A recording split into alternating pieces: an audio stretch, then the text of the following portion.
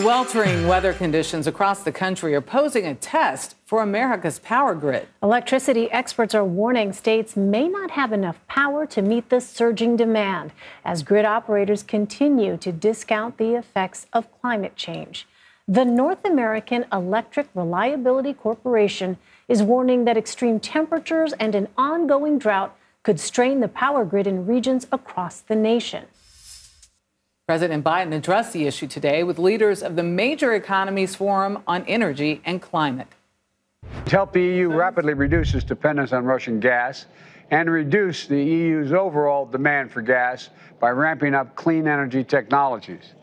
We'll bolster our energy security and improve the affordability and reliability of energy around the world and reduce our greenhouse gas emissions.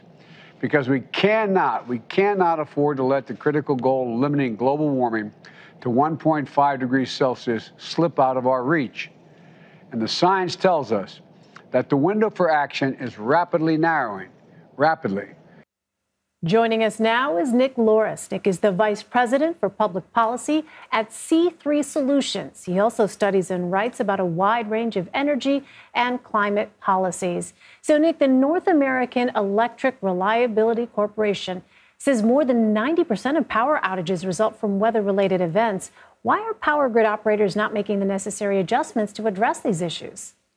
Yeah, a big part of it is the way electricity markets are structured. There's a lot of regulation, both from a regional level and a state level, and oftentimes those regulators operate in silos. And so there's not a lot of good interagency coordination to make the necessary upgrades and to make the necessary protections against extreme weather. And really now we're having all of these convergence of issues where demand is going to be up as we face hotter summers and people are going to be using more air conditioning. At the same time, it's going to put more strain on the grid when you have droughts affecting cooling towers for thermal power plants and less water for hydro plants. So all of these issues are coming at a point where it would not only increase the costs for ratepayers, but also reduce the potential opportunities for increased reliability enhancements.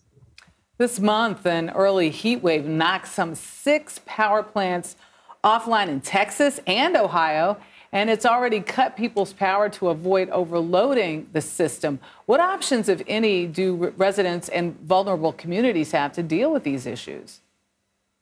Yeah, that's a big part of the challenge. And I think the more we have accurate information with regard to prices and the reliability, it might help consumers to make the necessary adjustments to relieve some of the stress on the grid. For instance, if you have things like smart meters, you can dial up the temperatures maybe a few degrees, so you're not putting as much stress on the grid. You can run your appliances at night rather than running them at 5:30 p.m. when there's really peak demand and you're putting a lot of stress on the grid. So the more we have access to information and transparency, and I think the more we ultimately have competition in the marketplace, that's going to ease some of these supply bottlenecks that we're seeing as a result of less power generation and less transmission. That's ultimately what's going to help create a secure and reliable grid, but also one that benefits the ratepayers. Well, given how complex really this scenario is and all of the factors that you laid out that are kind of leading us to this point where we are today, what are some of the worst case scenarios, Nick, for Americans, if companies decide they're not going to update the power grids? Yeah, I think that's the biggest concern. And we've seen what happens in some of these extreme scenarios where people are without power for days, whether that's an extreme cold or extreme heat. That leaves a lot of Americans susceptible to very harsh conditions. And, what we saw in Texas, where hundreds of people lost their lives and were without power for weeks on end, is really something to be concerned about. And that's the worst case scenario, is if we have more scenarios like that where people are suffering. And again, it's our disadvantaged communities who are going to suffer most. It's elderly populations who are going to suffer most. And that's why we need more proactive policy that allows for more competition to make these upgrades to the grid, because that's going to bring us more affordable, reliable energy and a more secure grid. All right, Nick Loris, we thank you for joining us. Thank you.